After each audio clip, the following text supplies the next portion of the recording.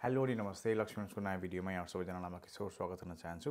आजको यस भिडियोमा recently announce भएको एज केयर मा काम गर्ने साथीभाइ दाजुभाइ दिदीबहिनीहरूको पे राइज भएको छ, त्यो सम्बन्धी छ र यो भिडियोमा तपाईहरु जसले हेर्दै हुनुहुन्छ तपाईहरु यो इन्डस्ट्रीमा काम गर्नुहुन्छ या यो रिलेटेड जसको चाहिँ तपाईहरुको पे राइज भएको छ उहाँहरुको लागि हो। रिसेन्टली उहाँहरुले त्यो इन्डस्ट्रीमा काम गर्ने एक दुईजना चाहिँ मेरो पुरानो क्लाइन्टहरु लगायत नयाँ साथीभाइ भाइबहिनीहरुले फोन गरेर सोध्नु भएको थियो कि हाम्रो पे राइज हुँदैछ, अब चाहिँ हाम्रो इन्कम चाहिँ या हामीले एप्लिकेसन सबमिट गर्दा चाहिँ कसरी प्रिपेयर गर्ने या के गर्दा हुन्छ भनेर भन्दै हुनुहुन्थ्यो भने मैले दुईजना जस्तो मेरो क्लाइन्टहरुलाई चाहिँ इम्प्लोयरबाट लेटर लिएर आउनु भनेर भनेको छु। उहाँहरूले पनि हाम्रो अप्रिलदेखि हुन सक्छ भनेर सुनेको छु भन्ने कुरा पनि आएको थियो भने कहिलेदेखि हुने स्पेसिफिक चाहिँ उहाँले कन्फर्म गर्नुहुन्छ। अब यसको लागि तयारी कसरी गर्ने त भन्दा तपाईले आज अप्लाई गर्ने सोच्नु भएको छ, प्रपर्टी भेटिसकेको छ, तपाईको इन्कमले भ्याउँछ भने त तपाईले अहिले अप्लाई गर्दा भइहाल्यो। तर बोरोइङ क्यापेसिटी भनेको जस्तो पुगेको छैन।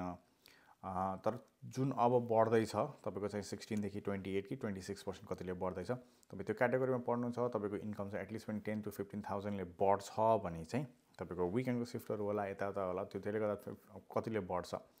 त्यसै 10,000 ले मात्र तपाईको इन्कम बढ्छ जस्तो तपाईलाई लाग्छ भने तपाईको टेन्टेटिभ चाहिँ तपाईको चाहिँ 80 देखि 1 लाख को तपाईको चाहिँ बोरोइङ क्यापेसिटी बढ्न सक्ने हुन्छ।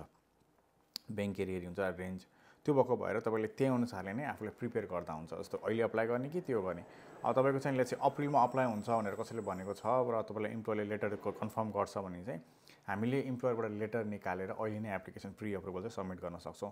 त्यही हो कि बैंकले फाइनल अप्रुभल दिनुभन्दा पहिला सुरुमा चाहिँ एउटा पे स्लिप चाहिँ जुन बढेको पेबाट चाहिँ पे भएको हेर्न चाहन्छ। त्यो भएको भएर हामीले चाहिँ प्रिपेयर गर्न या प्रिपरेसन हामीले अहिलेदेखि सुरु गर्दा हुन्छ। र तपाईलाई पनि यसै सम्बन्धी के क्वेशन्सहरु छ भने हामीलाई इनबक्स गर्नुहोस्।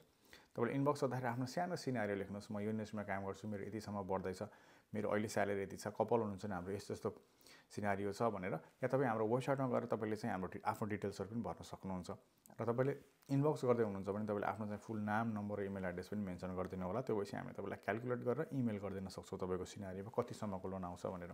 लोन क्याल्कुलेट गर्नको लागि धेरै इन्फर्मेसनहरुलाई कन्सिडर गर्नुपर्छ, तर बेसिक र टेन्टेटिभ आइडिया लिनको लागि चाहिँ तपाईको इन्कम इन्डिभिजुअल इन्कम यति हुन्छ, मिल्छ भने चाहिँ बेस यति, ओभर टाइम यति, त्यसपछि हाम्रो तिर्नुपर्ने लायबिलिटीजहरु यति छ, डिपेन्डेन्ट यति छ, यति जना हुनुहुन्छ भन्ने हिसाबले तपाईले त्यसलाई क्याटेगोराइज गरिदिनु भयो भने चाहिँ हामीले तपाईलाई चाहिँ टेन्टेटिभ बोरोइङ क्यापेसिटी दिन सक्छौं र सँगसँगै हामी फोन गरेर तपाईलाई फाइनल यस्तो हुन्छ भनेर पनि भन्न सक्छौं।